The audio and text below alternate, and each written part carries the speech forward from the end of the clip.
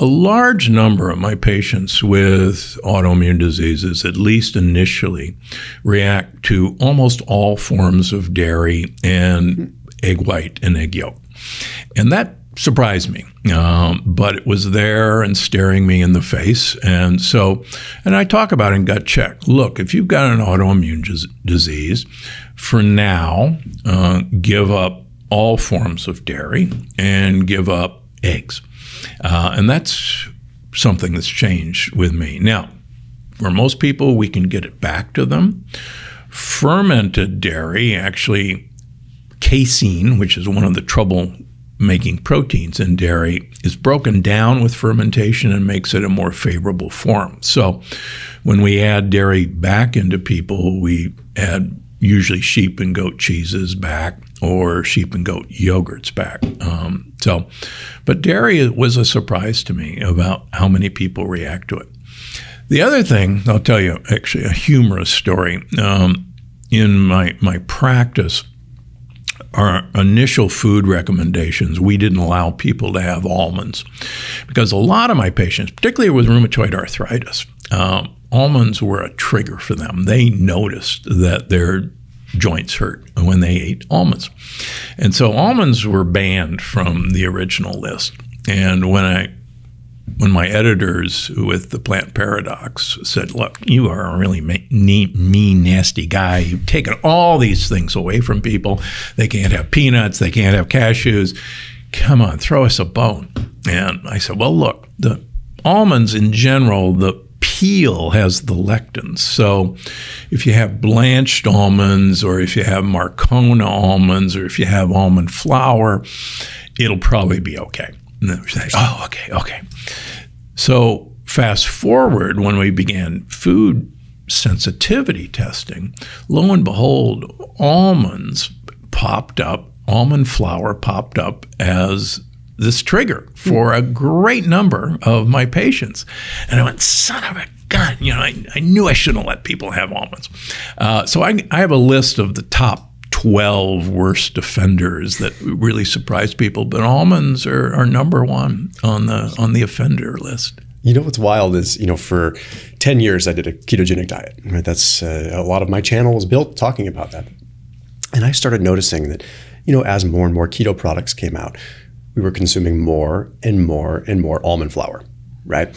And I started to notice to a point, I would start feeling foggy. I started recommending on my videos, maybe we should be reducing this almond flour. There's something going on. I can't put my finger on it, but why am I brain foggy every time I have almonds? I've since pretty much eliminated almonds out of my diet just because I don't think they're this terrible food, but I just don't feel good. I don't feel good, and there's a clear line of how I feel between before eating almonds and after eating almonds. So, it's the same kind of thing for me. Occasionally I'll have some sprouted almonds, but I really try to limit. It's just wild, and I almost wonder if all of these almond flour products coming on the market, like people are just consuming so much of them that either now they're noticing it and they didn't notice it before because maybe they weren't consuming as much, or B, they're consuming it so much that they're developing issues with it. It's kind of bizarre. Yeah, I have a woman patient that I've written about in the past who had psoriasis, really massive psoriasis, and we got her off of all of her meds, and all of her psoriatic plaques resolved except one spot on her back, which is about 2 inches around.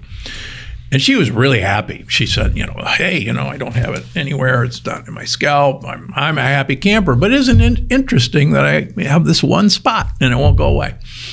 And I said, well, would you mind if we do, a food sensitivity test and see? And so it's a blood test, and we sent it off.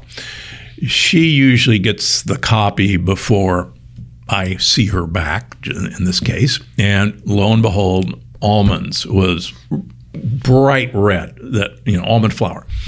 And she was making almond flour cookies, almond flour bread, all the time. So she had about 2 weeks before our next appointment. So she stopped her almond.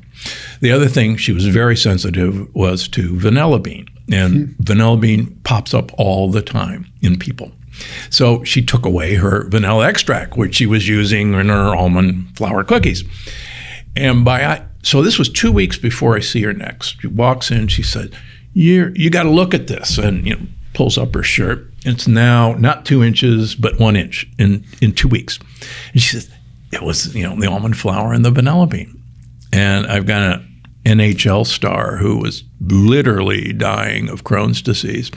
And 20 episodes of bloody diarrhea a day on multiple meds, got down to 87 pounds and was being cared for by his mother. And they found the Plant Paradox book and got down to about 5 bowel movements a day, started gaining weight. We did the same tests on him, and sure enough, almond flour and vanilla beans were one of his biggest triggers. He's now back playing in the NHL. Holy cow. Just getting rid. And it's like, what the heck? Almond flour and vanilla extract?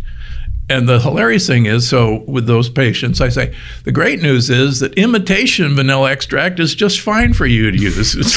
I can't believe I'm saying that, right? That's interesting. And I've heard you kind of talk about this before, and it's made me scratch my head. This is an interesting story. I've always had a big sensitivity to poison oak, like always, very sensitive to it ever since I was a young kid. About 4 or 5 years ago, I got a really bad systemic bout of it. Really, really bad. It was in my airway. It was really bad. I got one particular patch on my shin. It was really bad, really deep, really gnarly. Okay, that subsides. It was a miserable 6-8 weeks of not sleeping and whatever. Anyway, now, this is funny. Whenever I have cashews, I can't eat cashews anymore. Whenever I have cashews, this is what's super bizarre. The rash comes back and I itch. No one believes me. People think I'm nuts until I literally, no pun intended, will eat cashews and it happens. And so my family's seen it because little things end up in there. Oh, here's a piece of chocolate. Oh, low carb chocolate. Didn't realize it was made with cashew butter. Should have looked. And then I'm like, oh, I'm itching. I'm like, holy cow. The rash is appearing like where I had poison oak. And you can't make that. I guess you could make that stuff up, but that legitimately is happening to me. So I can't touch cashews. It's the same family as poison ivy. Yep. It's the same family. And it's amazing. I was on shows. There was a juice company. The young lady was listening, and we were talking, and she was a big fan of cashew milk, and she had really bad GI issues, and so she gotten rid of dairy, and she was using cashew milk, and she overheard me saying, "Man, cashew milk and cashews, if you like swallowing poison ivy, go right ahead." And so she stopped that. And I had stopped by the studio for some other reason, and she grabbed me. She says, "It was the cashews. It was the cashews. I don't have any issues anymore." How did you know? I said, "I didn't know. It's poison ivy." So, yeah. I think it's true when they harvest those things, they're wearing full gear. Oh, yeah. There's cashew picker's disease. They get burns on their hands. Yeah. And the Amazonian Indians, where cashews originally came from, they always take the cashew nut off and eat the fruit. They throw it away. Wild. They give it to us. Well, so is there anything else you've sort of pivoted on in the last 5 or 6 years before we wrap this up? One of the things that I come down really hard on is beef, lamb, and pork, and milk that isn't fermented. And I wrote about this in the Plant Paradox. There's a sugar molecule in beef, lamb, and pork and milk that is called Nu5 capital GC. It lines the blood vessels of these animals. It's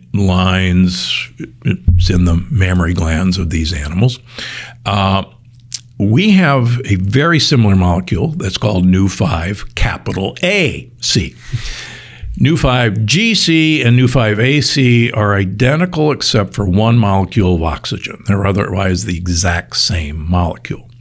They're a sugar molecule, sialic acid. Now, our gut wall has these sugar molecules. The protective layer of our blood vessels, which is called the glycocalyx, and there won't be a test, is lined with nu5AC sugar molecules. The blood-brain barrier, the thing that protects our brain, also has a glycocalyx that's made of nu5AC. Our joint surfaces are made of nu5AC. Unfortunately, when we eat nu5GC, it's absorbed and we make an antibody to it, an aggressive antibody to it as a foreign substance.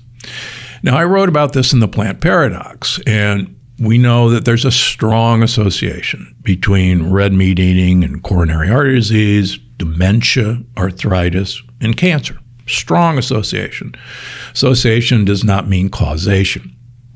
I proposed, and other people proposed, that because these two molecules are so similar, that if we develop antibodies to nu5GC, and we do every time we eat it, then we mistakenly attack nu5AC because it's so similar. It's molecular mimicry, and that's pretty good. Well, now in this book, the revelation is, here's the bad news. Not only do we make antibodies against nu5GC, but nu5GC, because it's so similar to nu5AC, can substitute for nu5AC in the lining of our blood vessels, in the lining that protects our brain, and in our joints. And so we attack the nu5GC that's displaced nu5AC. And the bad news is the more nu5GC we eat, the more we displace nu5AC. Now, the really scary part is that animals hate having nu5GC in their brain, even if they make it, and they actively keep it out because nu5GC is a major cause of neuroinflammation. So now you've got the wall protecting your brain, now made of nu5GC. You attack that, the blood-brain barrier gets broken, and now nu5GC is in your brain, and you actively attack your brain. So it's no longer association, it is now causation. You want the good news? What's the good news? Now, first of all, I have no dog in this fight. I grew up in Omaha, Nebraska. Nebraska is the beef state for a reason. I have no dog in this fight. If you ferment milk, or if you ferment animal products, for instance, with a sausage, the bacteria or the yeast actually eat the nu5GC, and it's gone. So it turns out that a lot of these long-lived people are actually fermented sheep and goat dairy eaters, and they also are sausage eaters. And the sausage makes it safe. And if you think about it, way long time ago, you had no preservation system for meat, so you had to make it into something that was fermented. In fact, fun fact, prosciutto is loaded with bacteria that are really good for you. And that's what makes prosciutto prosciutto. And it's eaten all the nu5GC. Interesting. And it's got all those bioactive peptides. And you look at all the Mediterranean cultures that eat it. Yeah. And people in America a lot of times say, oh, that's processed meat. No. Here it's processed meat. But yeah, I mean, the longest longevity life expectancy in the world is this little tiny country called Andorra between Spain and France in the Pyrenees Mountains. They have a life expectancy, both men and women, of 90 years. Yeah, pretty good. They're sheep herders, and they eat sausage every day. And you go, wait a minute, that's not good for you. And, well, they're the longest living people in the world. Interesting. Yeah. What's their carbohydrate intake, if any? They mainly subsist on cheeses and meats. They do eat grains, but they're totally different than our grains because they don't have any glyphosate over there. Yeah, I mean, I want to ask you that because you talk to people, they go to Europe, they're like, hey, I ate bread, I ate pasta, and I didn't have any issues. I didn't have GI issues. I didn't have brain fog. Like, clearly there's something different there. Like is there any differences besides the glyphosate? Like, is there anything that, is there lower levels of gliadin? Is it like, what is it? No, I think Dave Asprey might disagree with me. I think the genetic alterations of our wheat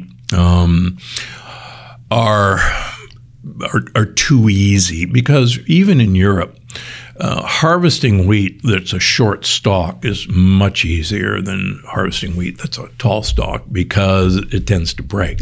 And remind me to tell you a funny story about oats if we have the time. So most of the wheat, even grown over in Italy or Ukraine, is now basically the same variety that we do. The difference is that we spray almost all of our grains with glyphosate as a desiccant, Roundup. Roundup used to be used for GMO products, but now it's much easier to harvest a field that's dry. And water costs a huge amount of money to carry. And so you're much more efficient if you kill the crop and dry it out and then harvest it. And so factory farms now always spray all their crops with glyphosate to kill it so that they can harvest it on a schedule. So all of our stuff is loaded with glyphosate. In Europe, it's almost non-existent. And each year, the bans in Europe get stronger and stronger against glyphosate. So you're right. I have a lot of my patients who their autoimmune disease is gone, their psoriasis is gone, or their Crohn's is gone, and they go over to Europe, and you're right. They go, oh, that croissant looks really good, or wow, that pasta looks really good, and they have it. And they go, oh my gosh, this is great news. Dr. Gundry has cured me. I can have this stuff. And they come back and they start eating our stuff. They eat the sourdough bread here, or they have our pizza. And within 2 weeks, they're on the phone going, what the heck? My patch on my arm is back, or what the heck? My joint hurts. I thought you cured me. I said, I didn't cure you of glyphosate. And it's the dumb glyphosate. That's so wild. And I didn't forget. So tell me the oat story. All right. And I talk about this in the book. There's a banned herbicide that is used, I kid you not, to make oat stalks shorter, because if it's a short stalk, it doesn't break in the wind. And if it breaks in the wind, you're done. And so it's totally illegal in this country to use it to retard the growth of oats. But it's not illegal to use in other countries. And the EPA set a bare minimum standard that this agent shouldn't, be on this. During the former administration's tenure, the EPA was told to loosen the rules for this herbicide. And now all of our oats, including all of our healthy oats like Cheerios and old-fashioned Quaker oats, are loaded with this herbicide, which is banned as unfit for human consumption. Thanks so much for watching this episode, but don't go anywhere. I think you're going to love this next one. Why is he a diabetic? Well, number one, as I've talked about before, oat milk may be one of the most poisonous beverages you can put in your mouth for reasons I've mentioned before, but it is a whole grain.